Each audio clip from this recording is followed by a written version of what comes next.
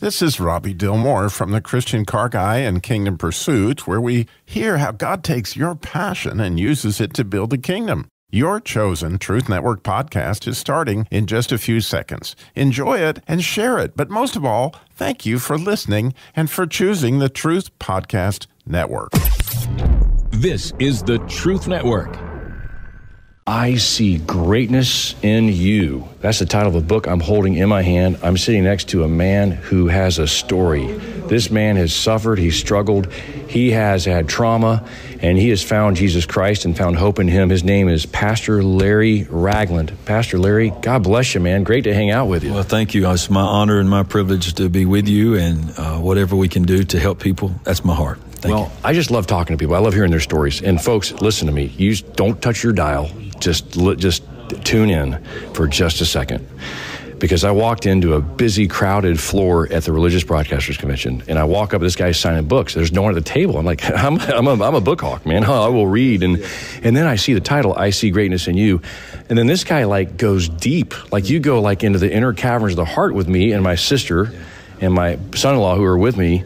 And I'm like, wow, how could you share this? You just met me. I'm a complete stranger. But God has done something in your life, hasn't he, brother? Yeah, well, I see greatness in you. The 5 words, these are words that changed my life. And my heart is for the book that it would change lives as well. But to do a quick backstory of that is that, I'm 55 years old at the time of this recording.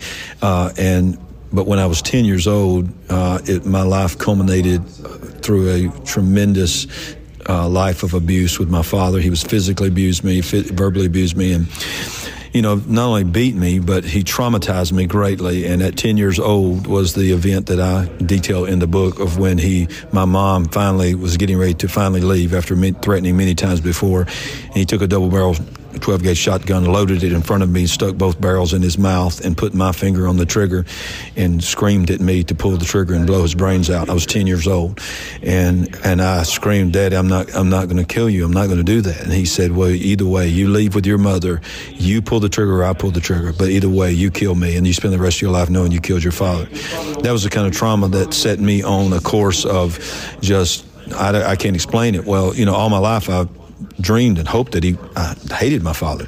And one day I screamed out, and I detail this deeply in the book, I screamed out, I hate that man, I wish he wasn't my father. And without thinking about it, my mother said, he's not.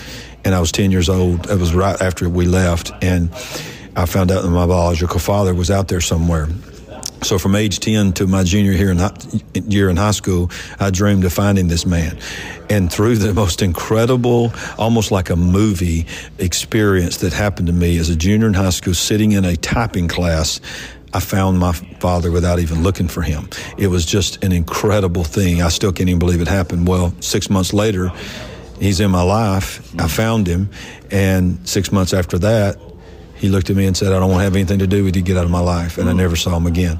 So I began to be that guy in school. I was popular. I was the jock. I was the life of the room, but it was all a fraud. It was all a fake. I was a liar. I was a manipulator. I was really my father. I'd become my father, and because that's what he was. And through that manipulation, I found the prettiest girl in the school, and that being the jock, I convinced her to agree to marry me, a senior in high school. She graduates high school. I gave her a ring. I'm getting ready to get married, but everything was a lie. And it all came crumbling down when I was arrested and standing outside of that courthouse. She was 18. I was 20. And I asked her, I said, please leave, because I know what I'm going to do to you. I know what I'm going to do to us. Your life with me is not going to be a good life.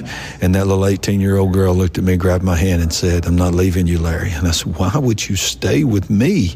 You know where this is headed. She said, because when I look into your eyes, I see greatness in you. And those 5 words took me to my knees. I was 20 years old. I fell down. I couldn't believe it. I was like, what do you see in me? There's nothing great in me. She said, Larry, you don't see it, but I see it, and I'm going to stay with you until you see it one day yourself. He's pastoring right now the Solid Rock Church in Birmingham, Alabama. He's authored books. He's led all kinds of groups. He's helped folks plant churches. I mean, that's why you plant churches. Absolutely. So that people can see the greatness of God in them, right? I mean, this is so fundamental in, we have a culture that's beating people up, beating dads up, portraying them as sissified or wimps, and, taking a back seat and not manning up. And we have all these gender confusion, but there's something about discovering the beauty and greatness of God. To talk about this at the very core of every human being. People listening to this station right now have been beaten up a lot. Yeah, well, the introduction to the book is called The DNA of Greatness, because the DNA of greatness is actually in every single human being, no matter who you are, no matter what race you are, no matter what nation you were born in. Why? Because we were created in the image of God. So therefore, the DNA of greatness is in us. And now I was blessed to have a Sandy, but most people don't have a Sandy. And there's one of the big sins in Scripture is pride. And when people begin to see the greatness in themselves totally on their own, and they create their image of themselves totally on their own, that's pride. So you really don't know who you are by yourself. You need someone else to see it in you. And that was designed by the divine nature of God. So Sandy saw that in me and pulled it out of me. So one of the things I say in that book, because it's in you, whether you think it's in you or not, and this book is your Sandy. We want this book to call that DNA of greatness out of you and show you that the greatness is not of your own doing. The greatness is because God put it in there. And that's why he says, greater is he that's within you than he that's within the world. I love it. So it's really not, people see this title and they say, oh, self-help. Oh, go love yourself. That's a big catchphrase in the culture today. But you one of these quotes in here I just looked at, it says, I was dumped by two fathers. I mean, a lot of folks say, I got a dad wound. You got a couple dad wounds. You got a biological father checking out, or you got another father at 10 years old, abusive, trying to get you to kill him, and awful stuff. So this is going deep into the need for take off the fig leaves, absolutely, Adam, Eve, and find healing in Christ. So this is going deep in the gospel. Oh, absolutely. Well, one of the things that this was my first book, and I'd never written a book, so I'd ask God, God, I'm really asking you to help me write in a creative way. And it is written in a creative way. I give God all the praise on that. It is because the pattern of the book is 3 or 4 paragraphs of my story, 3 or 4 paragraphs of a Bible character that lived my life. Yeah. So I'm trying to show that this is not just my life, it's your life. Every single thing that you've gone through, every trauma, every up and every down, every mountain and every valley is in Scripture. And so it's applicable no matter who you are. I had a guy tell me one time that read the book, he said, I had the greatest father, the greatest mother, the greatest brothers and sisters. My life was the perfect Leave It to Beaver family. He said, but this book still changed my life because I didn't have a father that dropped me, but I've had people that dropped me. So everyone has had someone to drop them and crush them. In this book, I thank God for the way that he gave me to write it. It will appeal to anyone, no matter what they've gone through. So people have been through all kinds of stuff out there. Larry, as we wrap up, what's your challenge, man, with all you've been through? I mean, your wife, Sandy, it's funny. She wrote the foreword, the preface to your book. Sure did.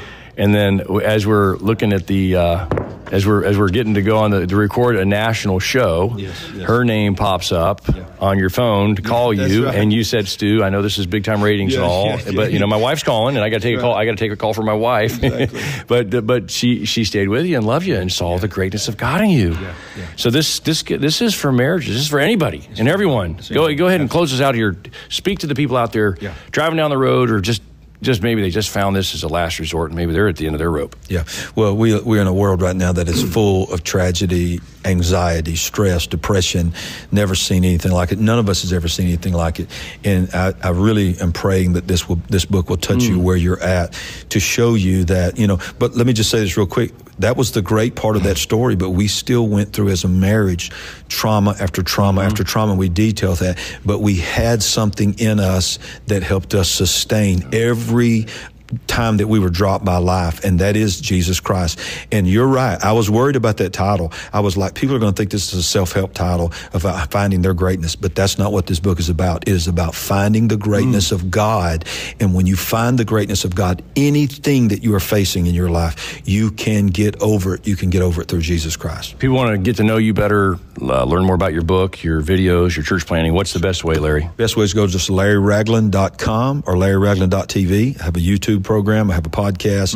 I pastor a church in Birmingham, Alabama.